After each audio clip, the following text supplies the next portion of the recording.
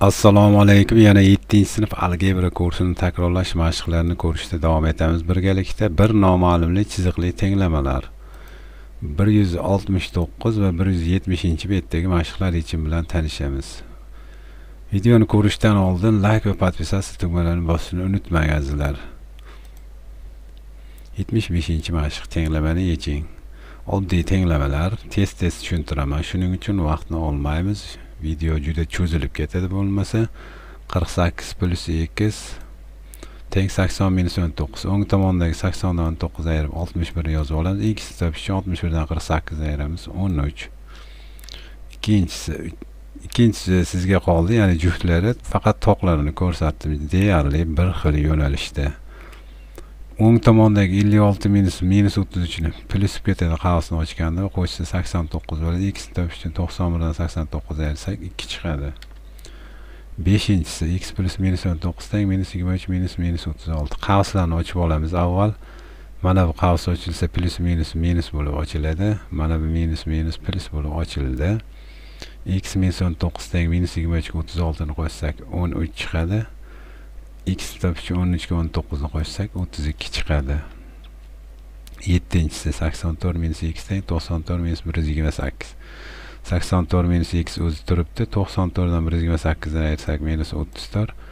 X ni topish uchun 84 dan minus 34 ni ayirish kerak yoki 34 ni qo'shish kerak. Ikkita minus plusib qoladi. 84 ga 34 118. To'qqizinchisi mana shu tenglama berilgan. O'ng tomon, chap tomonni oldin hisoblab olamiz. Minus 89 ga 56 minus 33 bo'ladi. O'ng tomon o'z holicha turibdi. O'ng tomondagi sonlarni chapga olib o'tamiz. Chapdagini o'ngga olib o'tamiz. Mana minus x plus bo'lib o'tdi, minus 72 plus bo'lib o'tdi, minus 33 o'ngga plus bo'lib o'tdi. X topish uchun 33 dan 72 ni ayirsak minus 39 chiqar ekan. 76-mashq navbatdagi 5x minus 152 teng 0. 150 o'ng tomonga plus bo'lib o'tdi, 0 ga qo'shsa o'zi. X topish uchun bunday holda 150 ni 5 ga bo'lamiz. X teng 30 bo'ladi. Uchinchisi 7 teng 6 minus 0.2x. 0.2x chapga plus bo'lib o'tdi. 7 o'ngga minus bo'lib o'tdi. 6 dan 7 ni ayirsak minus 1. X ni topish uchun minus 1 ni 0.2 ga bo'lamiz. Ya'ni buni 2 deb olamiz virgulni surib, bu 10 bo'lib qoladi. 10 ni 2 ga bo'lsak 5, ya'ni minus 5.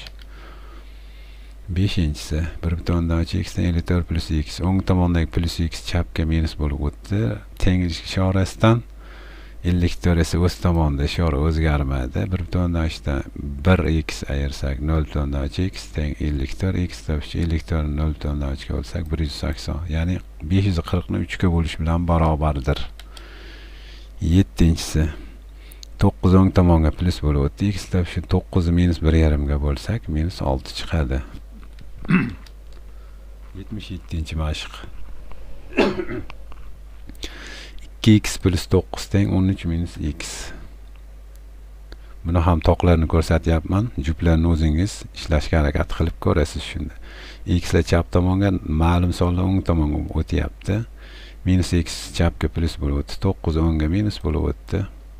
2x ga x 3x, 13 dan 9 ni ayirsak 4. X topish uchun 4 ni 3 ga bo'lamiz. 4 taqsim 3 ga teng. Uchinchisi z minus 2 dan 1 z teng 0. Ya'ni mana 1 z bu yarim z. 1 dan yarim ketsa yana yarim z teng 0. Z ni topish uchun 0 ni 2 dan 1 ga bo'lsak 0 ni o'zi. Beshinchisi 5y teng 6y. 6y chapga o'tsa minus bo'ladi. 5y dan 6y ayirsa o'ng tomon 0 qoldi. Minus y teng 0, bundan y teng 0 bo'ladi. Yettinchisi 1.2 n plus 1 teng 1. Mana bu plus 1 o'ng tomonga minus bo'lib o'tdi. 1 dan 1 ni ayirsak 0. N topish uchun 0 1.2 bo'lsak 0 chiqadi. To'qqizinchisi 14 minus y teng 19 minus 11y. Noma'lumni chap tomonga o'tamiz. Mana minus y bilan plus 11y. Mana minus 11y chapga plus bo'lib o'tdi.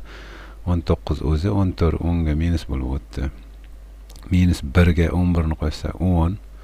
10y teng 19 dan 14 5. Y topish uchun 5 ni 10 ga bo'lamiz. Yarim chiqadi. 0.10 dan 5. 78-mashq.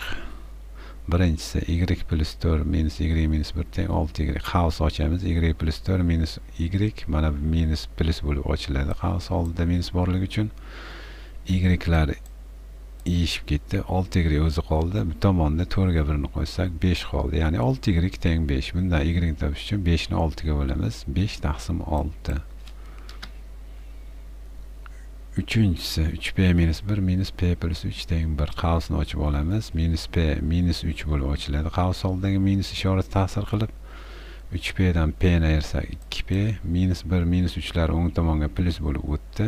2p teng 5. Bundan p teng 5 ni 2 ga bo'lsak 2,5. 79-mashqning birinchisi.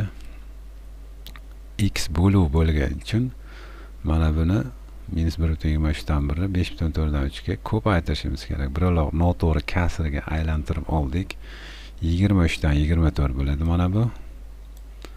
Bunisi esa 4 dan 23 bo'ladi. Mana ko'paydi. 23 lar qisqarib ketish natijasida 24 bilan 4 qisqarish natijasida 6 chiqadi.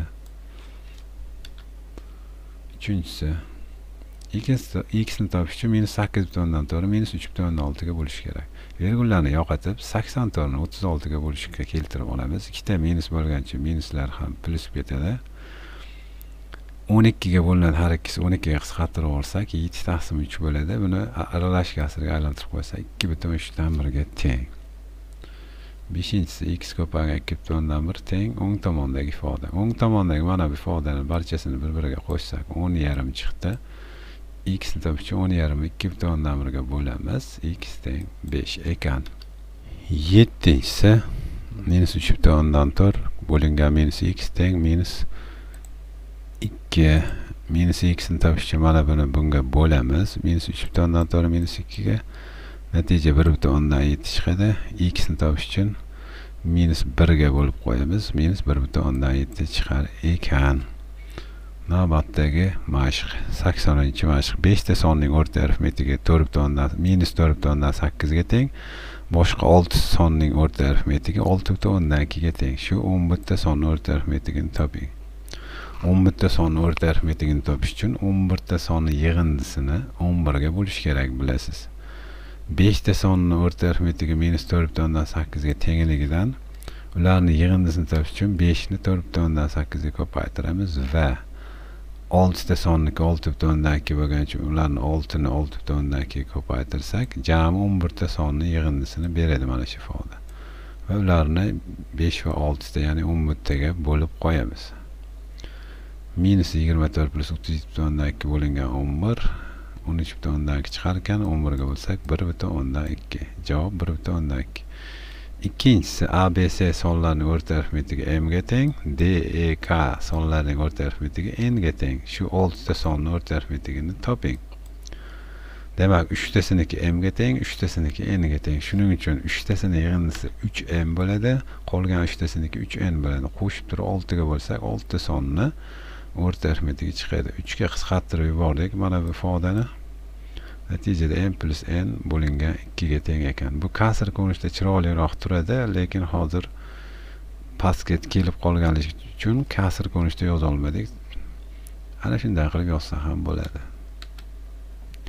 81. 1 yil muddatga ishga yollangan kishiga 12 dinor pul va bitta chakmon beriladigan bo'ldi.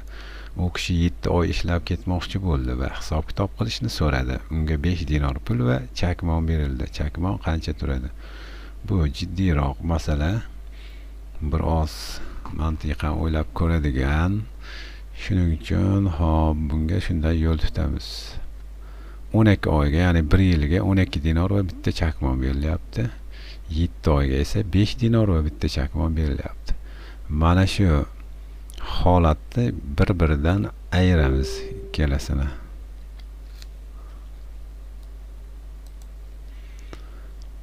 Ayirsak 12 oydan 7 oyni ayirsak 5 oy bo'ladi va chakmonlar ayrilganda yo'q bo'lib ketsa 12 dan 5 ni esa 7 dinor. Bu degani 5 oyga demak 7 dinor pul qolyapti. Demak 5 oyga 7 dinor berilsa 12 oyga qancha berilishini topamiz. 5 oyga 7 dinor, 12 oyga x dinor. Proporsiya tuzamiz. 5 taqsim 12 teng 7 taqsim x. 5 ni x ga 7 ni 12 ga ko'paytiramiz. 5x teng 84, x teng 16,8. Demak, 12 oyga 16,8 dinor berilar ekan.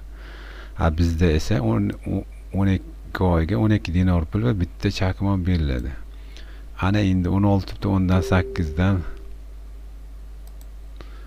12 ni ayirsak 4/10dan 8 chiqadi. Ya'ni chakmonga qoladigan pul hosil bo'ladi. Demak, chakmon narxi 4/10dan 8 dinor ekan. Noma'lum x va y larni toping.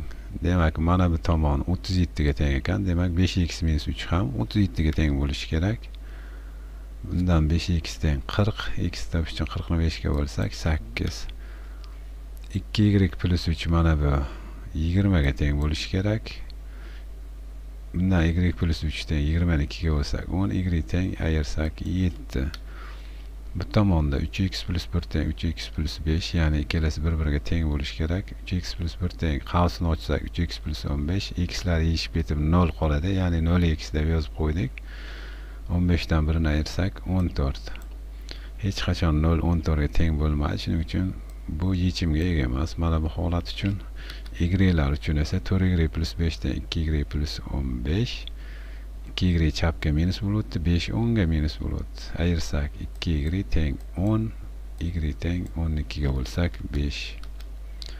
83. Tomoshabinlar zaldagi har bir qatorga 27 tadan o'tirsa 30 ta joy yetmay qoladi. 30 tadan o'tirsa 60 joy ortib qoladi. Zalda nechta qator va nechta tomoshabin bor?